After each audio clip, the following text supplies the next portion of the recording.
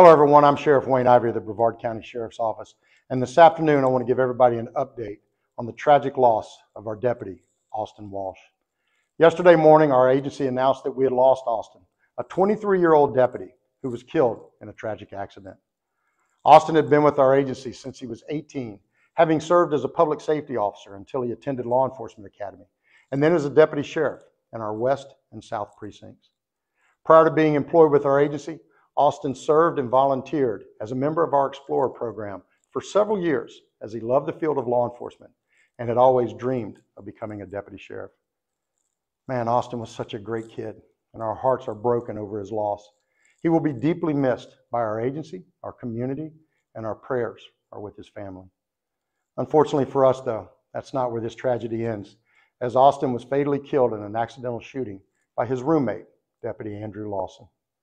Folks, this is one of the toughest days of my career, as this afternoon I have to stand here and talk about the loss of one of my deputies, who I love so much, as the result of the reckless actions of another one of our deputies, who I also love, and who has been a good kid his entire life.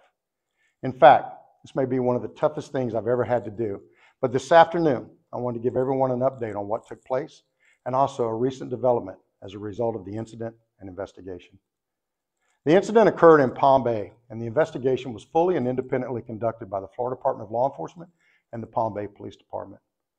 What we know at this point is that during the early morning hours on Saturday, the Palm Bay Police Department received a 911 call from off-duty Deputy Andrew Lawson, who reported that he had accidentally shot his roommate and needed help.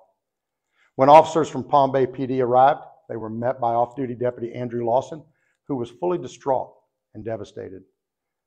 Officers discovered off-duty Deputy Austin Walsh inside the residence, where he had apparently succumbed immediately as a result of a single gunshot wound.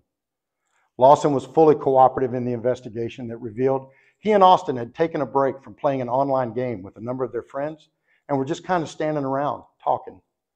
Lawson was holding a handgun, which he believed he had unloaded, and at one point in their conversation, Lawson, thinking that the gun was unloaded, jokingly pointed the gun in Austin's direction and pulled the trigger.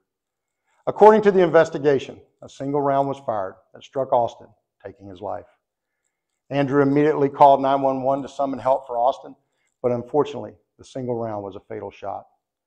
Folks, I want to be clear that while this was an extremely dumb and totally avoidable accident, it was malicious or with intent. Austin and Andrew were the best of friends, and Andrew is completely devastated over what happened.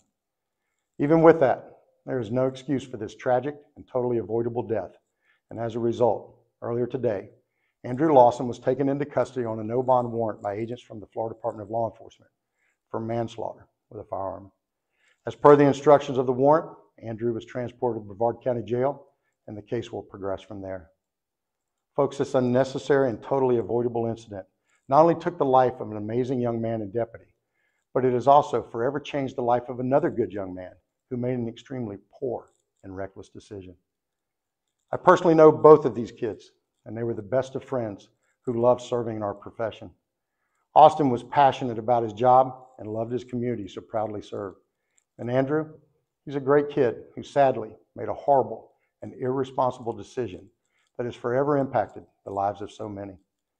This tragedy has broken our hearts, and knowing Austin and Andrew as I do, I think they would at the very least want there to be a lesson somewhere in this message, somewhere that helps save someone's life, a message that makes someone else not make the same mistake, a message that helps someone else avoid similar tragedy, and above all else, a message that somehow, somewhere saves a life.